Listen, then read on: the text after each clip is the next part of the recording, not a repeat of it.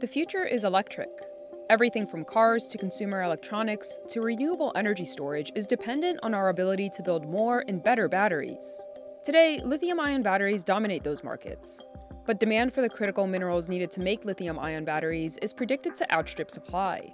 That, combined with cost considerations and concerns over energy security, are leading companies and countries to consider alternative battery chemistries. With challenges around, say, lithium, nickel, cobalt supply, some OEMs have turned to sodium-ion.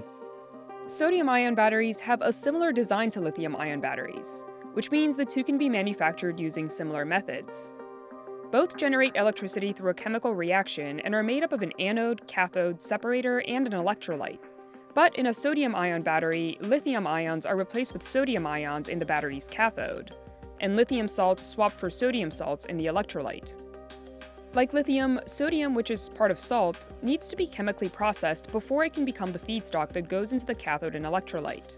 Sodium is right by lithium on the periodic table, which means that the two are chemically very similar, but sodium is much more abundant. It's also cheaper. Although still in its infancy, the market for sodium-ion batteries is expected to be worth over $11 billion by 2033. While sodium-ion batteries can't compete with lithium-ion batteries in terms of range in electric vehicles, they do present some unique advantages. Doesn't use the expensive raw materials. There's no cobalt, there's no copper, there's no lithium, there's no graphite, which is really primarily controlled by China today. What we're actually going to see is a production Natron battery cell that's been fully charged, and actually we're going to drill straight through it with a hole saw, and what we're going to find is it's just going to sit there. There's no safety hazard, there's no fire. Chinese battery giant CATL recently announced that it would supply automaker Chery with sodium-ion batteries for its EVs.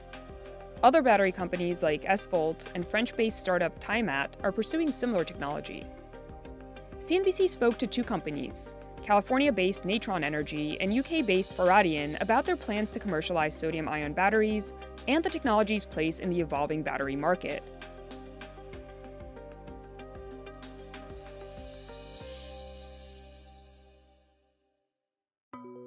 Sodium-ion batteries have been around since about the 1970s and 80s, but large-scale development of the technology was abandoned in favor of lithium-ion batteries. But now the technology is getting a second look. Excitement around sodium-ion batteries was reignited after the world's largest EV battery maker, CATL, revealed it was investing in the technology in 2021, with plans to establish a basic industrial supply chain by 2023. Similar to lithium-ion batteries, sodium-ion battery cathodes can be made of different materials, which companies are experimenting with to give their batteries specific properties. But overall, the materials used to make sodium-ion batteries tend to be cheaper than the materials used in lithium-ion batteries. This cell, about 80% of the cost of the cell is the materials. And if you compare it with the bill of materials for lithium, in volume, you're looking at between 24 to 32% less expensive for the bill of materials for sodium-ion compared to lithium-ion. Besides doing away with lithium, sodium-ion batteries do not require the use of other critical materials, like cobalt, which has been associated with human rights abuses. Plus, sodium can be found anywhere. It's hugely abundant. It's not just widely available in terms of the current sources of sodium in sea salt, but it's contained in the crust of the earth around the world as well. Lithium, majority of that is within basically 3 countries, Australia, China and Chile, and developing to be a handful of more countries, but still hugely concentrated. 70% or so of the current cobalt production is in the Democratic Republic of Congo, and again the vast majority of that is being refined in China. So these are obviously key bottlenecks in terms of the supply chain. Another draw of sodium-ion batteries is that they have a longer cycle life, meaning that the battery can be charged and discharged more times than lithium-ion batteries and can operate in a wider range of temperatures. With sodium-ion batteries, we have a very wide temperature operating range, so down to -30 and all the way up to +60. Also, we've demonstrated capability to go up to +80 degrees C as well. And that again is because of the intrinsic elements of the electrolyte and the materials that we're able to use. Battery fires have also been an issue that's dogged lithium-ion technology, but experts say sodium-ion batteries will be much safer. Lithium-ion, you always need to have 30 to 40% charge in a battery. That's why when you get on a plane and they ask you to take out your batteries, if you're going to check in a bag, it's for those reasons, because they can become unstable and catch fire. And sodium-ion is very unique in that way, that we can ship these at 0 volts, so it's like essentially shipping a bag of electrolyte, not an active battery. For all of its advantages, the Achilles heel of sodium-ion technology has been its energy density, which is the amount of electrical power a battery can store with respect to its mass. What this means is that in order to hold the same electrical charge, sodium batteries need to be bigger and heavier than their lithium counterparts, which can be a problem for EVs, where space is limited. Today, sodium-ion batteries have an energy density similar to that of lithium iron phosphate batteries. Lithium-ion chemistries containing nickel, manganese, and cobalt have the highest energy densities. These energy densities translate to range in electric vehicles. Despite its diminished range, experts say sodium-ion technology has a promising future, and companies are rushing to ramp up production. One of those companies is Faradion, which was founded in the UK in 2011. In 2022, Indian conglomerate Reliance Industries acquired the startup for $135 million. Reliance's own captive demand is massive. They have the largest oil refinery in the world, moving to renewable energy. They have one of the largest telecom companies in the world with Jio, and they have one of the largest retail businesses in the world. So there's all these power requirements, there's delivery vehicles, there's telecom applications. The cathode in Faradion's battery cells is a chemistry known as sodium layered oxide and contains sodium, nickel, manganese, magnesium, titanium, and oxygen. The anode is made of hard carbon, which comes from coconut shells or other biomass materials.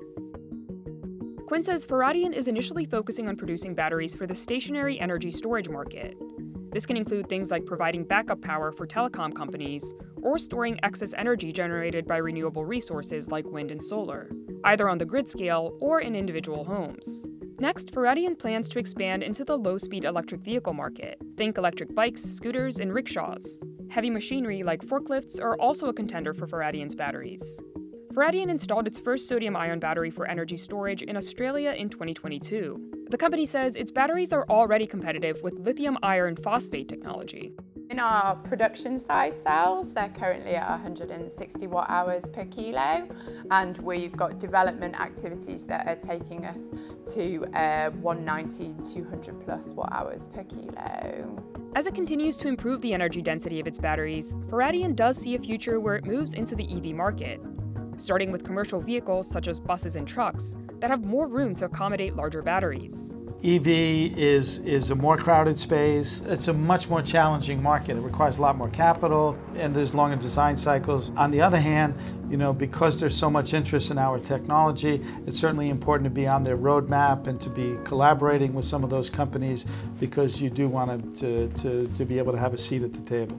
The challenge for Faradion now is scaling up production. The company is building an R&D facility in the UK to continue developing its technology, as well as working on expanding production with factories in India. We're building up pilot facilities to go into the hundreds of ton range, both from the material side and cell manufacturing side, and then also in parallel building up the gigafactories to be able to go up into the gigawatt hour scale per year. Natron Energy is another company trying to commercialize sodium-ion battery technology. Founded in 2012 in Santa Clara, California as a spin-off of Stanford University, Natron focuses on making sodium-ion batteries using a sodium-rich material based on the pigment Prussian blue. Prussian blue is a consumer product. It's a pigment. You'll find it in paint, blue jeans, all sorts of things. It turns out that it's also great at storing energy in the form of sodium ions. In general, it is a relatively simple compound to formulate. Any chemical plants with quality control and process control to make high purity material can make Prussian blue. For its battery cells, Natron uses a sodium material rich in iron for the cathode and a manganese-rich sodium material for the anode. The anode and the cathode electrodes are deposited onto aluminum foil, similar to what you'd have in your kitchen. The packaging is made of this laminate material that's aluminum foil coated with plastic. In between the two electrodes, we would have some kind of separator, and that separator is effectively plastic wrap with a little bit of silica, so glass dust embedded into the plastic, and that's really about it. Natron has outsourced production of its electrode material to special chemical maker Arxada in Switzerland. The company is continuing its R&D efforts and runs a pilot-scale production line, where it says it can produce between 100 and 200 battery systems per month. One of the advantages of sodium-ion technology is that it can use the same manufacturing plants as lithium-ion batteries. Natron is taking advantage of this, partnering with Clarios to use part of the lithium-ion battery maker's Michigan plant to begin large-scale manufacturing of its sodium-ion batteries in the fall of 2023. The beauty of that specific plant is it's sort of medium volume. It gives us an opportunity to prove that we can manufacture these sodium-ion batteries on lithium-ion lines before we then go out and build a global scale plant. But at some point in 2024, next year, we're going to be running this plant at a rate of about 3.5 to 4 million battery cells per year. The company is not initially focusing on the EV market. Instead, Natron is targeting the data center market, where it says its batteries can provide backup power in the case of an outage. EV fast charging stations are another possible future market. Natron is already testing this application with investor Chevron. Imagine you're pulling into the station, there are a whole bunch of chargers there, and all the cars plug in at the same time. And now the power load on the electric grid is enormous.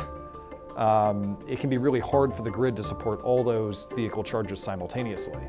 And so a lot of station operators are actually moving to a model where they would put big stationary batteries in the station to provide those pulses of power to charge the vehicles. United Airlines has also invested in Natron and plans to use the company's batteries to electrify its ground operations.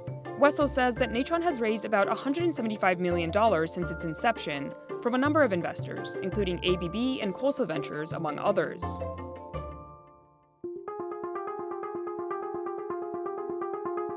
Natron and Faradion are just two of a number of companies trying to commercialize sodium-ion battery technology. This, as a number of car makers have already announced plans to incorporate sodium-ion batteries into their electric vehicles. As with lithium-ion technology, China is leading the charge in embracing sodium-ion batteries.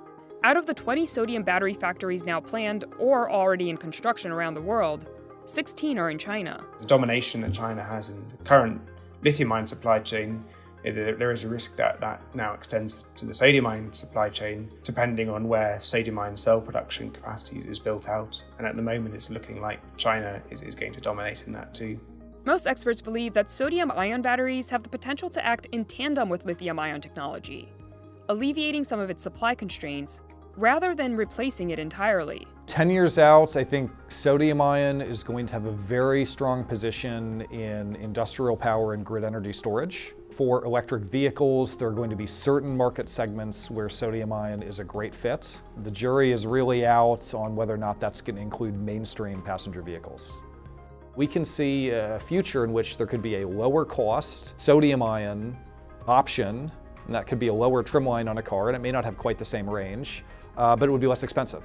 I think where you're seeing lithium iron phosphate, you'll see sodium ion taking market share. I mean, that lithium ion has a couple of decades head start over sodium ion, so we will certainly be taking market share on that for some foreseeable future. As with any new technology, success usually comes with scale, which sodium-ion battery companies have yet to build out. Keeping up with the scale of growth of the battery market is going to be probably the largest challenge for sodium-ion to reach large market penetration. Still, sodium-ion battery manufacturers remain optimistic about the technology's future. This is a once-in-a-generation transition from fossil fuels to green energy on a global basis, and sodium-ion is going to continue to play a big role with that.